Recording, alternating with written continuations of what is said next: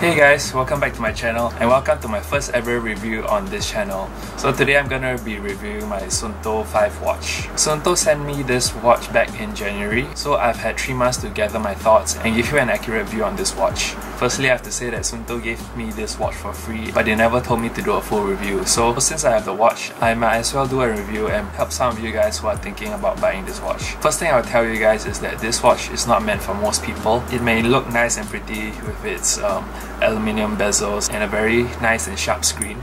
But switching over from the Garmin 935 revealed what I really missed about the Garmin. This watch took quite a while to get used to, but now I'm still using it every single day and I'm also enjoying using it. Let me tell you the quirks and features of this watch, starting with the quirks. Unfortunately, there are quite a few of them. So firstly, you cannot set the data fields through the watch, you only can do it through the app. That's something I really missed in my Garmin, and I wish Suunto also has this feature where you can set your data fields through the watch. But the app is okay because it connects and syncs very well to the watch. My biggest gripe about the data fields is that there are too many similar fields. For example, there's lap distance and there's interval distance. And if you guys know what's the difference, please comment below because I have no idea. But anyway, I love the fact that you can have up to 7 data fields on the screen at any point of time. So that's something the Garmin does not have, and the Garmin only goes up to 4 fields a screen. But even though this goes up to 7 data fields, I don't think you want your text to be so small that you have to squint your eyes for running. So that leads me on to my next point, is that the screen is dim in harsh lighting conditions.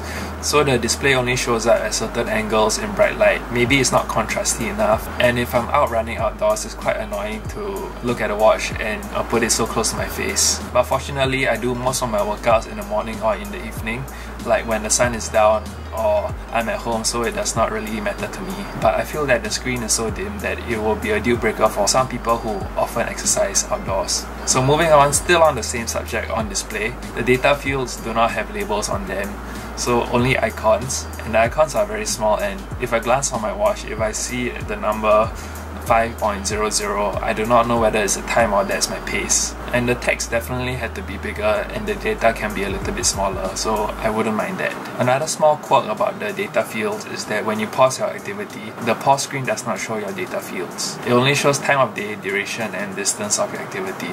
So if you want to see your lap time during the pause screen, you can't do that. If I'm doing my intervals with my Garmin, I'll usually press lap and pause my watch at the same time because I don't want to count my recovery time into the total time of the activity. But with the Suunto, if I want to see my last interval time or pace, I need to press the lap without pausing it. So it was an uncomfortable change, but now at least I know exactly what my recovery times are. But that's not the case with pool swimming though.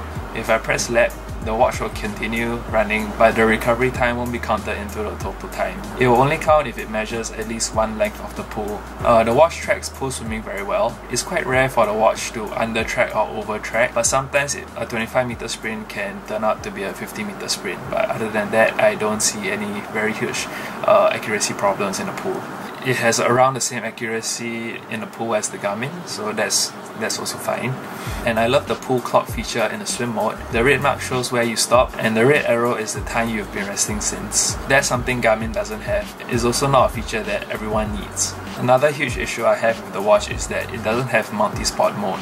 It has a triathlon mode, but there's no aquathlon, duathlon, and you can't change the activities within the triathlon mode. So you are only stuck with swim, bike and then run. So it means if you're doing a bike run break and you need to have a quick transition, you have to save the bike activity before you go through the menus and click on the run activity again. That's what I did during my duathlon race last month, and it was quite a pain. So next we're going to talk about the useless optical heart rate sensor under the watch here. So the problem is that for the first 3K or so, your heart rate readings will be abnormally high. I read some reviews online and this is also a common problem for them.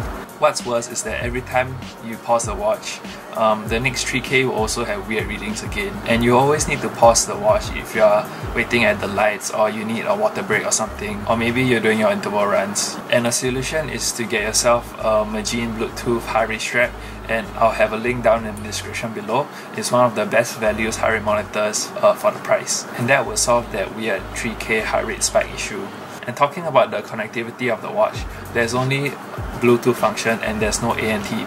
How terrible, my old power meter and cadence sensor is still using ANT, so this watch can't even detect that. Unless you have upgraded to a Bluetooth power meter or cadence sensor, the Suunto 5 will not record your power reading. So that's why I'm still using my Garmin Edge 810 for my bike rides because I need a bike computer anyway. So let's talk about the GPS connectivity, which is one of the biggest plus points of the watch. I think the GPS is more accurate but it's slower than my Garmin 935. For example, a 1 km run on the track, my Garmin will show 1.25 km, but on this watch it might be 1.02 km. So this is a lot more accurate than my Garmin, which I love. So that's what the watch is great for, distance and accuracy. But it's not a really big deal for me though. As long as I know that I actually ran 1 km on the tracks, then I'm good. I found that the initial connection when leaving my house for a run is actually pretty fast, but when I'm at the lights, the watch takes significantly longer than my Garmin 935 to pause the activity by itself. Again, not a very big deal for me, it's just more time in the activity, right? Also, I like the way that they executed the eco mode of the watch.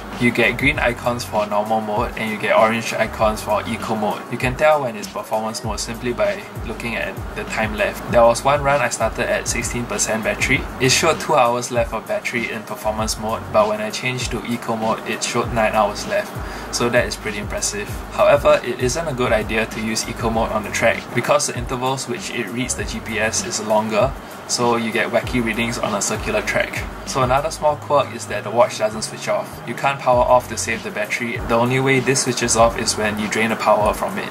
So this brings me on to the next strong point of the watch, is that the battery lasts very long. And Suunto claims 40 hours of battery life, but since I'm not wearing the watch at home, the watch sleeps to save battery and I get 3 to 4 days between charges, so I think the battery is amazing. In conclusion, I feel that the watch is hard to recommend to most people, especially where there are so many other great options out there.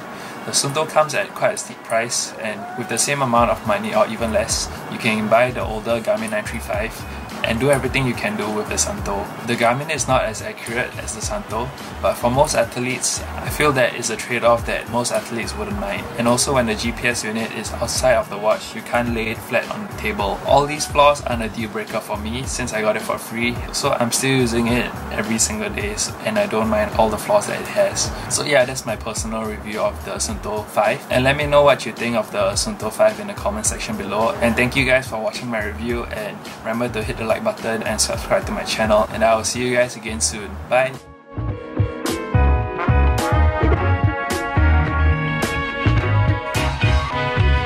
So thank you guys for watching my review, and remember to hit the